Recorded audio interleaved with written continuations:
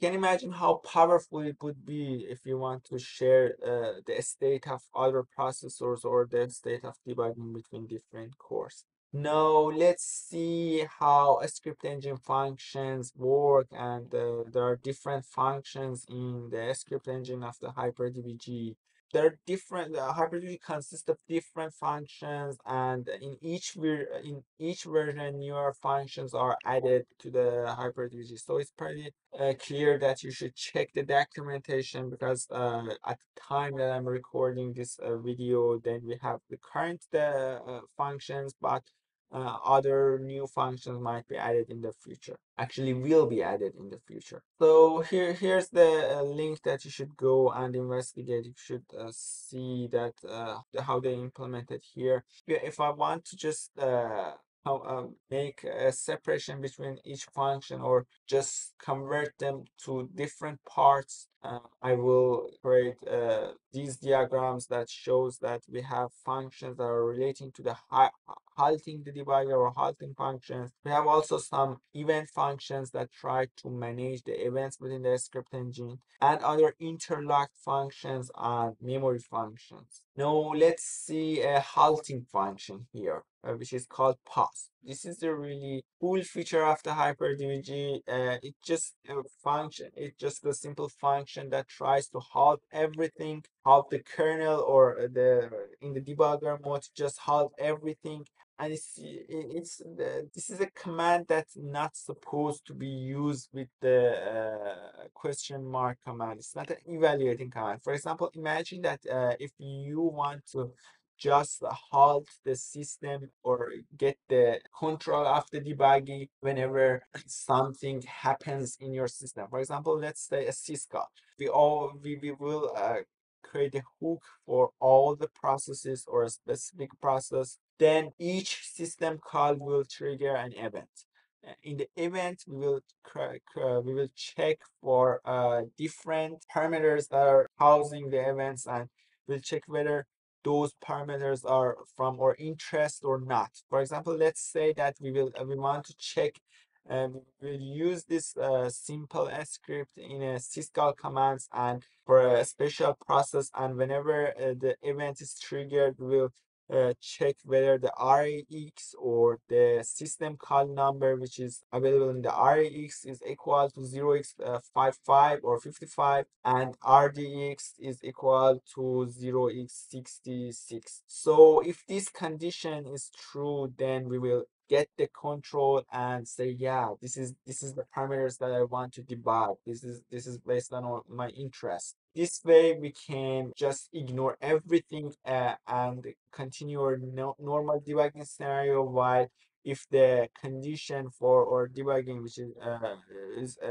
triggered, or the thing that we want is triggered in the target debugging, then we can pause and get the control of the debugger. There are also other events like event enable and event disable. These functions simply get the event ID as their parameters, and you can just see the different event IDs by using the events command, and this way you can enable an event or disable an event logically in the HyperDbg. And we'll discuss about these events more truly on the next sections. And see, here's an example. Here's a simple example that how you can use this command. Also, you can pass a pseudo register, or you can pass the result of a function or variable as the parameter to the event enable and event disable function. There are also interlocked functions. I'm not going to talk about the interlocked function, as it's an operating system function. You can pretty, if you don't have any idea about interlocked function, you can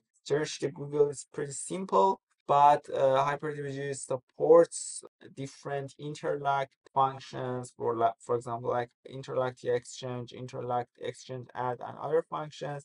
If just want to say, have a simple explanation, these functions guarantee that only one core apply change or decrement or change a special variable. For example, this is I don't know, have you ever seen the like button in Twitter, for example? If all of the users around the world just try to put their like button simultaneously, then you definitely end up in a result that this user tries to increment the value of the count of likes, and other user just tries to add something to it. So it just, you cannot do everything simultaneously, and that's why you need to interlock functions. If you use a simple interlock function, then it's guaranteed that each like is computed and each like is added to the target value. So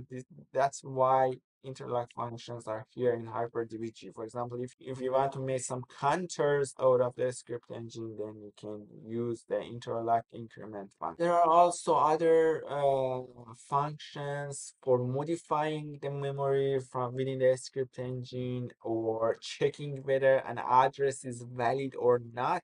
These are pretty useful functions. For example, where we want to use, if we want to change a value which is pointed by R11 register to this value, then we can use EQ function, which gets 64-bit value, and it will put it to the value that are pointed by R11 registers. So, and if it was okay, then the changes were applied, and check it with a simple if statement. And if the address was not available, or address was wrong, then we will see that changes are not applied. Okay, before just going to the summary, let me give you some examples of how you can use the script engine of HyperDbg.